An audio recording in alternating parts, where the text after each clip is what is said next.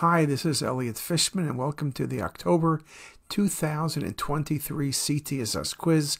I have 10 terrific cases for you, so without further ado, let's get started.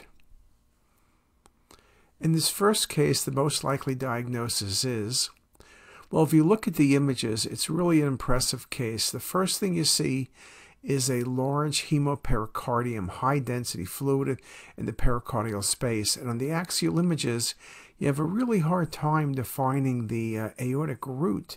There's a linear line there. And when you look at it better on the coronal view, you see multiple linear lines. The whole root is irregular. This is a classic type A dissection. Remember, type B dissection is past the left subclavian artery. It's not an intramural hematoma. Yes, there is a hemopericardium present, but the best diagnosis is a type A dissection. The most likely diagnosis in this case is, well, you can see the patient has had a prior aortic valve replacement, but there is low density. It looks like a clot on the aortic valve leaflet, and that's exactly what this is. Now, papillary fibroblastomas are tumors that arise off the aortic valve, but here the valve's been replaced, so that's not the answer. This is not an artifact. I guess the answer is this is an aortic valve failure because it will need to be replaced, but the most precise diagnosis is going to be clot on the aortic valve. Gated CT scanning, which this is a very good way of diagnosing clot on the aortic valve. The most likely diagnosis in this case is, well, you see a very impressive fatty tumor infiltrating the retroperitoneum on the right side. It's pushing the right kidney from right to left. This is surely not an angiomyolipoma of the kidney. Lymphomas are solid, so this is not in the lymphoma category. Leiomyosarcomas are very common retroperitoneal tumors, but they're solid. This is mainly fat density. This is a classic example of a liposarcoma. Liposarcomas often have extensive mass effect, as we see in this case, with displacement of adjacent structures. The mass in the liver is well, you look at the liver image on your right, you see this really bright area of increased attenuation, and you try thinking, is this an infarct? But infarcts are low density. This is the reverse. So it's something with perfusion. What exactly is it? It's not a tumor, right? It's not going to be a lymphoma or hepatoma or metastasis. And then I also show you the chest, and you don't see the SVC, but you see significant collaterals in the mediastinum and the paraspinal region. When you have SVC occlusion, you get flowing of blood through collaterals, and one of the collaterals goes through the dome of the liver, and you get this quote-unquote hot spot in the liver. That was described over 40 years ago on nuclear medicine studies when you had SVC occlusion, and again, very nicely shown on the CT exam. The differential diagnosis in this case includes, well, what do I see? I see a posterior mediastinum, solid mass. I don't definitely see any bony involvement, but a neurogenic tumor is going to be considered for sure. Lymphoma, posterior mediastinum, sure, it's a possibility. Castleman's disease is interesting. It can create mediastinal masses, can be solid, sometimes they enhance, can simulate all sorts of tumors. And in fact, this actually was Castleman's disease, a very unusual case. And so the right diagnosis in this case is D. All of the above are things we should have considered. In this 30-year-old female, the most likely diagnosis is, well, what am I seeing? I'm seeing a hypovascular mass. I only have one phase. This is venous phase. There's no significant distortion of the vessels. There's no underlying cirrhosis. Lymphoma can involve the liver, but usually it's multifocal and more solid. Hemangioma has peripheral enhancement. If you said to me this was an atypical hemangioma, I guess I couldn't argue with you. Hepatomas are solid with irregular enhancement. 85% are hypervascular.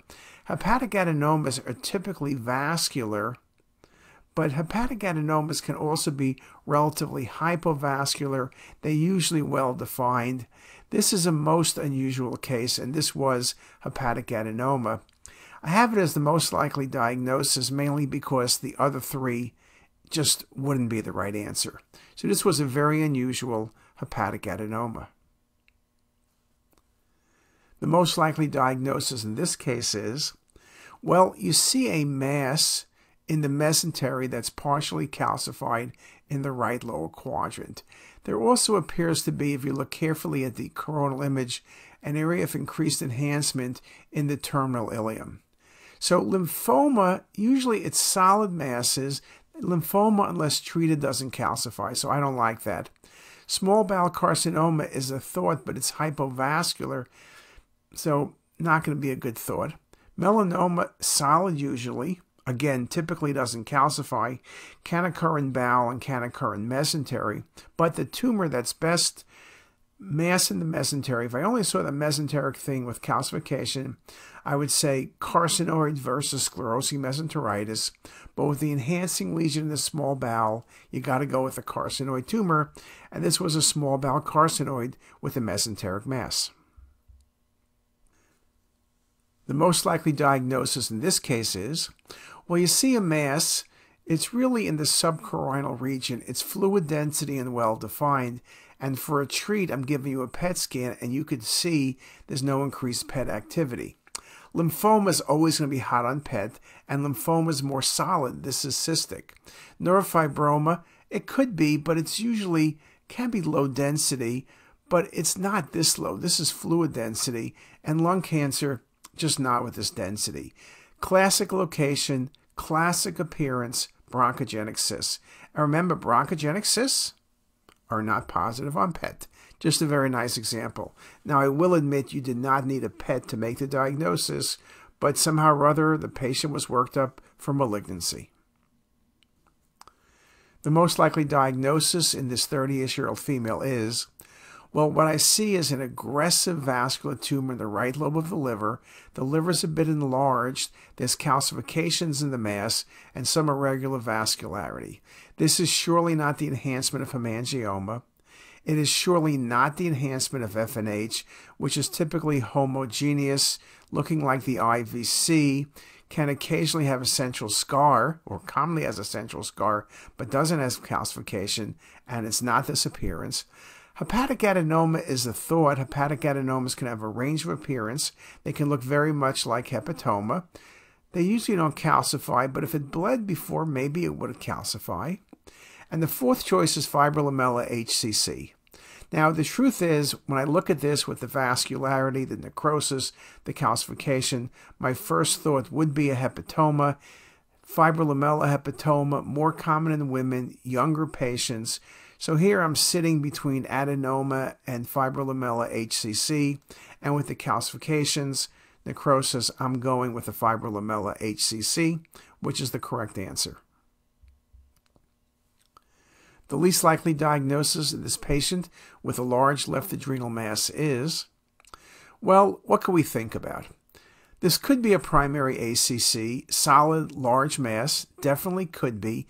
Usually it's more vascular, but doesn't need to be. Lymphoma is a thought. Now, lymphoma usually when it's primary to the adrenal is bilateral, but it can be unilateral. Metastasis, obviously, small or large masses, and in fact the answer here was a metastatic lung cancer to the adrenal, but metastasis is a good thought. Adenoma. Adenomas can have funny appearances at times. They could have bled. They can look somewhat solid. But in terms of the least likely diagnosis, I think the best answer is D, adenoma. And as I mentioned, this was a primary lung cancer metastatic to the adrenal. So with that, we've done 10 cases. I hope you enjoyed the cases. I hope you learned something. I hope you got them all right. But again, this is a learning experience. So hopefully we've been able to share our experience to help build your experience. And with that, I wish you a great day.